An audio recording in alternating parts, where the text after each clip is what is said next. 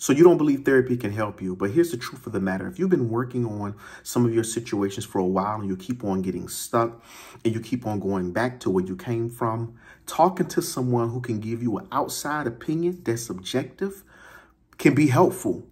This means that you could go to your friends. It's true.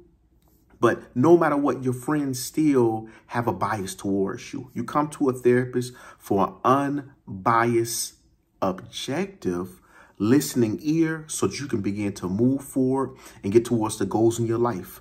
Try therapy.